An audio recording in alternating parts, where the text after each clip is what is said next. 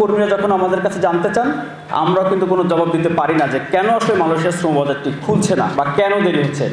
Market খোলার ব্যাপারে I feel that the market should be open. মালয়েশিয়ার শ্রম বাজার বন্ধ থাকার কারণে আমরা দেখতে পাচ্ছি সৌদি আরবে যেখানে হয়তো 600-700 রিয়াল বেতন, সেই জায়গাটিতে আমাদের কর্মীরা 3.5-4 লাখ টাকার বেশি দিয়েও সেখানে আজকে যাচ্ছে। এবং দুবাইতে আজকে যে কত মানবেতর জীবনযাপন করছে আমাদের এই কর্মীরা সেখানে যাওয়ার পরে।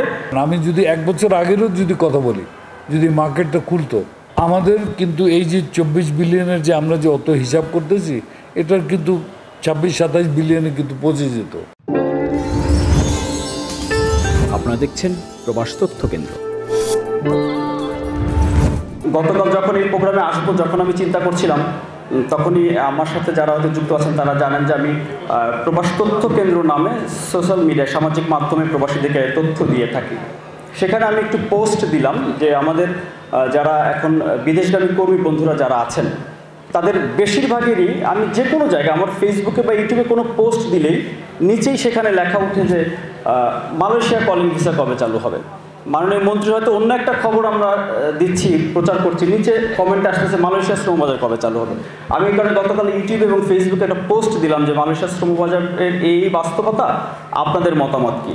আমি দেখলাম যে 2-3 ঘন্টার মধ্যেই প্রায় 1000 খানেকের বেশি কমেন্টই সেখানে পড়েছে এবং অধিকাংশ কর্মী, একেবারে অধিকাংশ মানে আমার মনে হয় শতভাগই হবে, আমি সবগুলো কমেন্ট পড়তে পারিনি, সবাই বলছে যে কোনো মূল্যে মালয়েশিয়ার শ্রমবাজারটি খোলা দরকার। এবং আমারও ব্যক্তিগত পর্যবেক্ষণ হচ্ছে আজকে কিন্তু মালয়েশিয়ার শ্রমবাজার বন্ধ থাকার কারণে আমরা দেখতে পাচ্ছি সৌদি আরবে যেখানে হয়তো 600-700 রিয়াল বেতন, সেই জায়গাটিতে আমাদের কর্মীরা 3.5-4 লাখ টাকার বেশি দিয়েও সেখানে আজকে যাচ্ছেন। সংযুক্ত আরব আমিরাতে ভিজিট ভিসায় মন্ত্রণালয় থেকে বলে দেওয়া হয়েছে যে বিএমইডি ক্লিয়ারেন্স ছাড়া যেতে পারবে না, কিন্তু আমরা দেখতে পাচ্ছি দুবাইতে প্রতি মাসে 60-70 হাজার যাচ্ছে, সেখানে মাত্র 12-13 হাজার হয়তো বিএমইডি থেকে ক্লিয়ারেন্স দিচ্ছে, আর সবাই ভিজিট ভিসা চলে যাচ্ছে ম্যানেজ করে।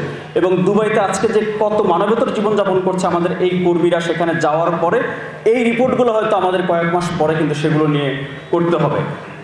আর মালয়েশিয়ার চেয়ে মধ্যপ্রাচ্যের বাজারের পার্থক্যও কিন্তু আছে, বেতন, সুযোগ সুবিধা, অন্যান্য সকল বিষয় মিলিয়ে এটি কিন্তু একটি বড় পার্থক্যের জায়গা। মধ্যপ্রাচ্যের বাজারগুলোতে আমরা দেখেছি সেখানে যদি 600-700-800 রিয়াল বেতন হয় সৌদি আরবে, মালয়েশিয়াতে কিন্তু এখন 1500 রিয়াল হচ্ছে যে সর্বনিম্ন বেতন সেখানে। একই সাথে যেহেতু কর্মীদের আগ্রহ আছে, মাননীয় মন্ত্রী মহোদয়, সচিব মহোদয় সহ আপনারা সবসময় বিভিন্ন সময় বলে এসেছেন কর্মীদের স্বার্থ রক্ষা করে বাজারটি খোলা হবে, কিন্তু আমরা এখন পর্যন্ত জানি না আসলে কেন বাজারটি এখন পর্যন্ত খোলা হচ্ছে না। কর্মীরা যেহেতু যেতে চাচ্ছে, কর্মীরা যেহেতু বলছে বাজারটি খোলা দরকার এবং কম খরচে ভালো বেতনে নিরাপদ শ্রমবিবেচন যদি নিশ্চিত করতে চাই তাহলে কিন্তু মালয়েশিয়ার শ্রমবাজারটি খোলা জরুরি। দীর্ঘদিন 40 মাস দেন দরবার, নানা রকম চেষ্টা তদবির, মন্ত্রী মহোদয়ের অনেকবার যাওয়া আসা করে শেষ পর্যন্ত ডিসেম্বরের 19 তারিখে সমঝোতা স্মারকটি সই হয়েছে। এরপরে কিন্তু চলে গেছে কয়েক মাস। আমরাও কিন্তু কর্মীরা যখন আমাদের কাছে জানতে চান, আমরাও কিন্তু কোনো জবাব দিতে পারি না যে কেন আসলে মালয়েশিয়ার শ্রমবাজারটি খুলছে না বা কেন দেরি হচ্ছে। নিশ্চয়ই আমাদের একটু আমার ব্যক্তিগত মতামত থাকবে এবং আমার সাথে যে সকল কর্মীরা আসলে আমার যেই ডিজিটাল প্ল্যাটফর্মে যুক্ত আছেন তাদের পক্ষ থেকেও অনুরোধ থাকবে যে কর্মীদের স্বার্থ রক্ষা করে মালয়েশিয়ার শ্রমবাজারটি যেন দ্রুত সময়ের মধ্যে খুলে দেওয়া হয়। কারণ মাননীয় মন্ত্রী এর আগেও বলেছেন যে ওনারা চেষ্টা করছেন মালয়েশিয়ার সাথে দেন দরবার করার জন্য। এবং আরেকটি কথাও তিনি বলেছিলেন যে মালয়েশিয়া যে হাইকমিশন আছে বাংলাদেশের, সেখানে এখন পর্যন্ত অনুমতি দেওয়া হয়নি বলে তারাও কার্যক্রমগুলো চালাতে পারছে না। আমরা আশা করব যে হয়তো এই বিবেচনা, কারণ অন্যান্য দেশ, আজকে দেখলাম যে ইন্ডিয়া, নেপাল সহ অন্যান্য দেশ এরই মধ্যে ভিসা ইস্যু শুরু হয়ে গেছে, সেসব জায়গায় ডিমান্ড ইস্যু হয়ে যাচ্ছে। তাহলে আমরা পিছিয়ে যাচ্ছি কিনা? এই 3-3.5 বছর হয়ে গেছে এই মালয়েশিয়ার পিছনে আমরা ঘুরতেছি। 3-3.5 বছর আগে যদি মার্কেটটা খুলতো, আচ্ছা 3-3.5 বছর বাদ দেন, আমি যদি 1 বছর আগেরও যদি কথা বলি, যদি মার্কেটটা খুলতো, আমাদের কিন্তু এই যে 24 বিলিয়নের যে আমরা যে অত হিসাব করতেছি, এটার কিন্তু 26-27 বিলিয়নে কিন্তু পৌঁছে যেত।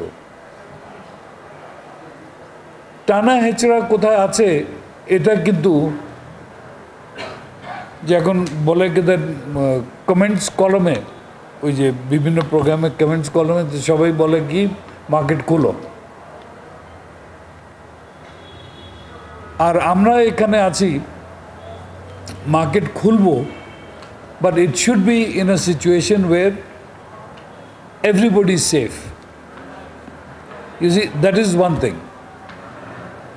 Key system में market खुलबे की खुलबे ना, that is not an issue as far as I am concerned. The issue is what is my national interest, and linked to the national interest is what is my workers' interest. এখন আমি যদি prioritization যদি করতে গিয়ে আমি যদি ঠিক করি কি আমি আমার ওয়ার্কারের জন্য মার্কেট খুলব, নেগোসিয়েশনে এটা সবাই জানেন, যারা যারা যে কোনো একটা নেগোসিয়েশন করতে গেলে there is always a question of give and take. How much of give and how much of take, কিভাবে এটা করা হবে, দেশের কি লাভ হবে, আর অমুকের কি লাভ হবে, আর ইমরানের কি লাভ হবে. If we come to the main thing, on top is দেশের লাভ.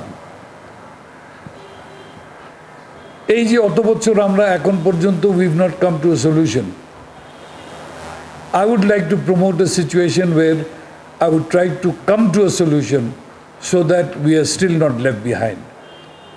কথা আছে, আমরা যতই যার কথা, আমার নিজের বিবেকের কথা কিন্তু এখানে আছে. I agree with a lot of things which a lot of people tell me. অনেক কিছুর সাথে আমি একমত, কিন্তু যখন দেশের স্বার্থে গিয়ে যদি আমাকে অ্যাপ্লাই করতে হয়, I have to sort of adjust or come to a situation which is heavier on the side of যে দেশের স্বার্থ যেটা এটা আসবে. নোটিস এসে গেছে, যাই হোক না. তো এখানে আপনাদেরকে এটাই আমি চিন্তা করার জন্য বলবো কি দ্যাট মার্কেট খোলার ব্যাপারে I feel that the market should be open. Key factors will come into this. There are a lot of factors. One is economic factor, definitely. যখন আমি মনে রাখতে হবে শ্রীলঙ্কা বিপদে আছে, আমরা কিন্তু এখনো বিপদে নাই, আর বিপদ হওয়ার সম্ভাবনাও নাই.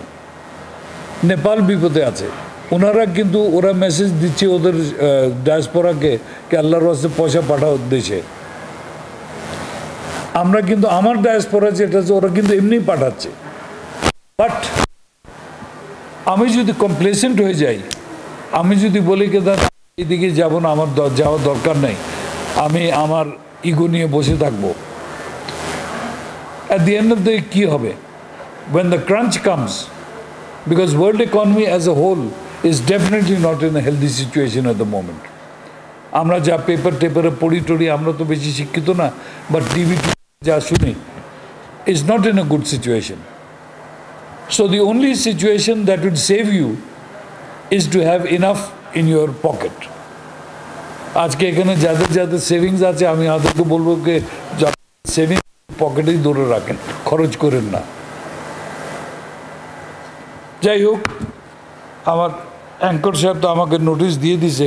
I wish I could have continued longer on this, because answering a lot of questions, or not actually answering questions, মন্তব্যের একটা explanation দেওয়াটা, I would have liked to continue more. Let us see. Process is on, and inshallah we will be able to do certain things which would be not to my interest but to my country's interest, and that is what I am keeping on top of my mind. আপনাদের সবাইকে ধন্যবাদ. আপনারা দেখছেন প্রবাস তথ্য কেন্দ্র.